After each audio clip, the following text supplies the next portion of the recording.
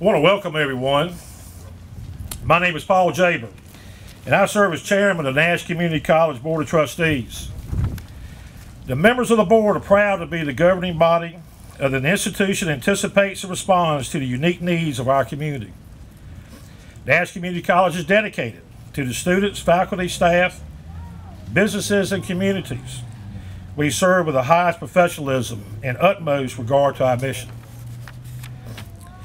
The dedication of the advanced manufacturing and cosmetology buildings is a testament to the campus's long-standing commitment to helping meet the evolving needs of our community. Since 1967, Nash Community College has worked to establish partnerships with local industry in order to respond to their unique training needs. As a result, we have significantly expanded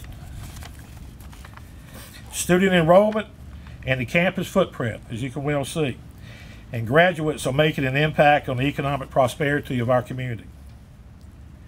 Many students who learn real-world skills in these new instructional spaces are preparing to enter the workforce and earn a living wage in our local community and beyond. Others will transfer to four-year institutions to continue their education. This is an amazing statistic. Approximately 90% of the students will become part of the workforce here in our community. Thank you for your interest and support of the college's efforts to provide higher education opportunities to the region. And as chair, I extend my sincerest appreciation for your commitment to developing a skilled workforce and enhancing the quality of life for all citizens. Thank you.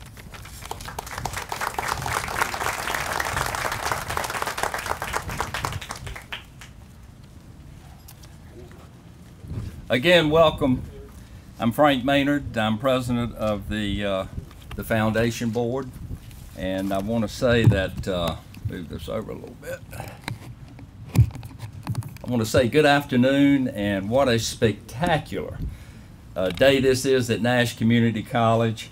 The opening of two new facilities that not only expand but perpetuate the existing economy. A little bit on the edge of what Paul was saying, but I want to tell you that it puts us in a little bit different playing field. As you know, luring industry, and I look around, I see Norris Tolston, and I see the mayor, and I see many others that are on the gateway. In luring industry, it takes a great community college to be part of that package. And I know that's what we've got here at Nash Community College. The objective being provide not only for learning, but also for earning opportunities that ultimately lead to what Dr. Carver says many times. It's not just about more jobs, it's about enhancing careers. What you see here today is the results and proof of a local community that's firmly committed to making Nash Community College the best for training and providing greater opportunities with continued support that you make happen. I'm proud to say there's no place in North Carolina, there's 100 counties, there's over 50 community colleges, there's no place in North Carolina where a community comes together to be more supportive of their community college than right here at Nash. With that being said, it gives me great opportunity to recognize North Carolina's Golden Leaf opportunity, located right here in Rocky Mount, their corporate office, which has just announced they're providing a grant for $250,000 to be used toward necessary equipment to be used for training equipment.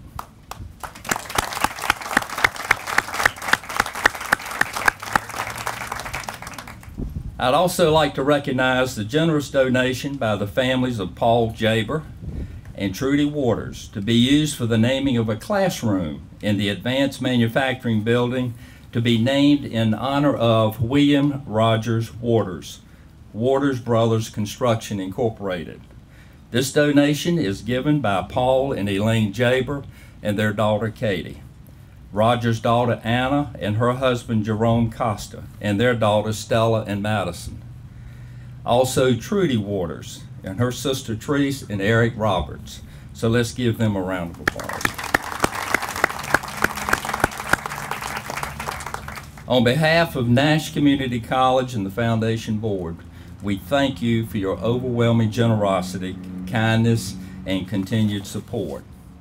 As I always say, it's a wonderful day at Nash when our community gets behind such a project as you see here and supports the purpose of both the cosmetology and advanced manufacturing. It makes the purpose, and it makes it their mission to see it through. That's the type of the community we live in. Relative to progress, there's a quote from Henry Ford I always enjoyed. If you always do what you've always done, you'll always get what you've always got. And that's certainly not the case here at Nash Community College. The Foundation Board is pleased to announce it has just completed its annual campaign with much success. That doesn't mean we won't accept more checks. The board is proud to announce it has exceeded its goal of the amount just under $300,000. Our thanks and gratitude go out not just to outside the school, but also to the committed staff and associates of the college. And I might add that there's a Blue Love Fund set up that this staff and the associates who are very committed have given 100% participation towards the annual goal. So with that, I'd like to give them a round of applause. These folks, it's not all about classroom with these folks. These folks are very committed to their students, and they follow through. If a student doesn't show up for class, they follow through. They want to know if there's a personal problem that they can jump in and help with. So with that, I say thank you very much for that. And again, thanks to all of you for what you do for Nash.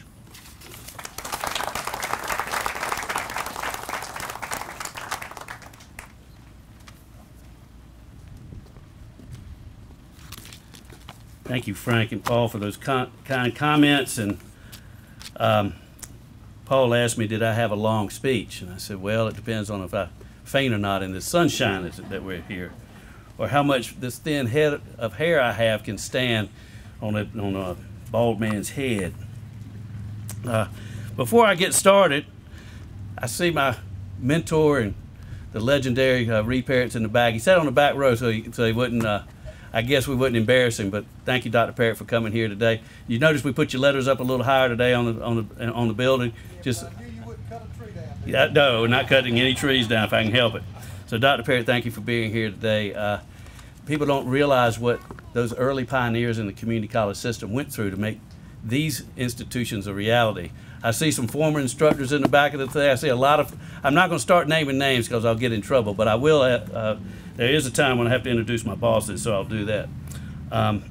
We do have companies represented today. I saw Mark Soils in the back with Golden Leaf. Thank you, Mark. Norris Tolson. The mayor's here. Mayor, this is a good day for Rocky Mount as we are building a better community.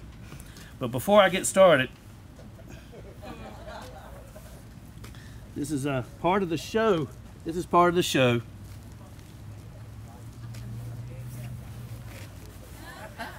Some people know. Some of the students know what I'm doing. Ernestine, you know what this is? All right. Good afternoon. I'm Bill Carver, president of Nash Community College. Welcome to this ribbon cutting, the official opening of cosmetology and advanced manufacturing buildings. This has been part of a 5-year vision to intentionally create new learning spaces, repurpose other instructional areas, and improve the campus environment. A tremendous amount of planning, strategy, hundreds of hours of preparation have gone into these buildings. Many dedicated people have played a part in what you see here today, the teaching and learning areas that faculty and students will collaborate in, create an exceptional learning environment. The college will work together with many partners in the region, none more important than our school system. If the superintendent is here, wave, Mr. Superintendent. There he is. Thank you, sir. This will only strengthen our partnership. Dr. Jeffries, we just went to City High, and we were out in the sunshine there, Dr. Jeffries, and you should see what they've done with City High, and we look for what that City High will feed into these buildings.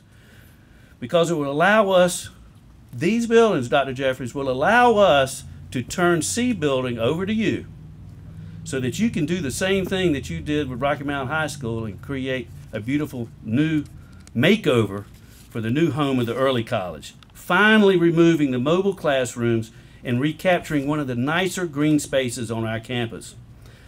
I would like to take this opportunity to recognize the Board of Trustees who serve as the governing body and have volunteered countless hours in making this building a reality.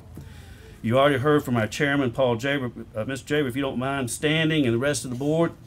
Sonny Foster, vice chair, Keith Harris, Bill Marshman, Jim Martin, James Mercer, Wayne Outlaw, Russell Proctor, and Dr. Robert Ziff are with us today.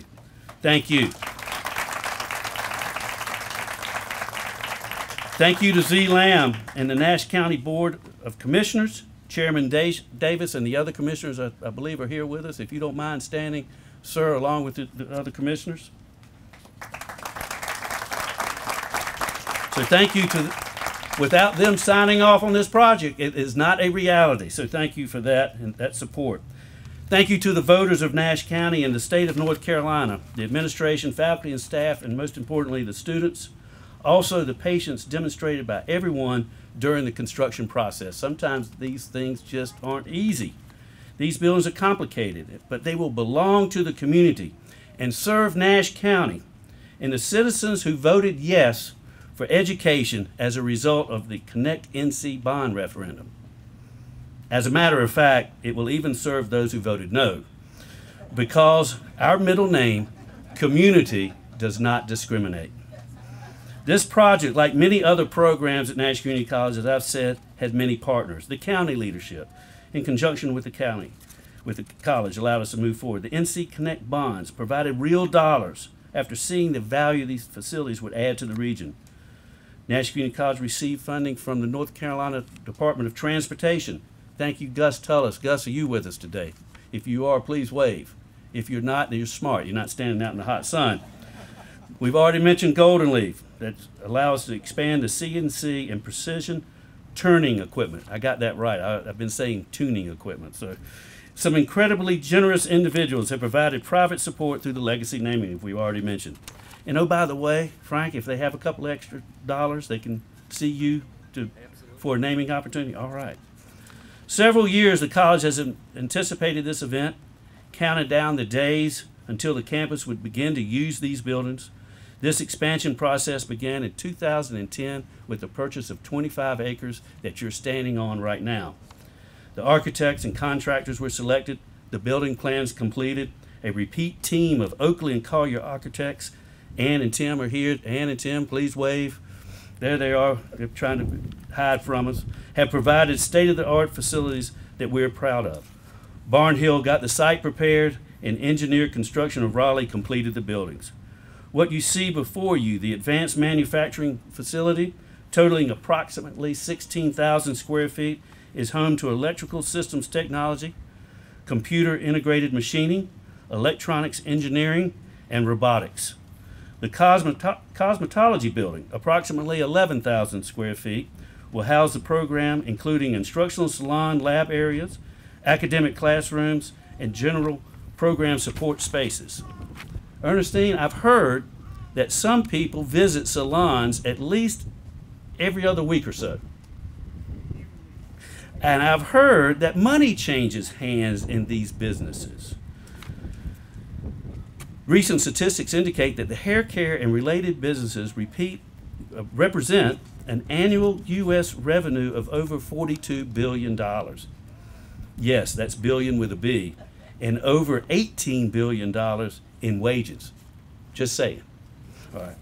The community, along with the colleges, recognize the diverse needs of local business and industry. Many of the students who will train here will become skilled craftsmen and entrepreneurs. Students participating in these programs housed in these buildings have been some of our best representatives of Skills USA. Now you know why I'm wearing the red coat. This is a Skills USA coat. I've often said we don't have sports teams, we have skills teams.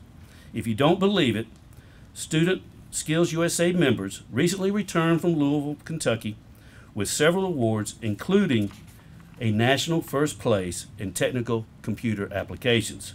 That's not a poster contest, that's real hands-on work.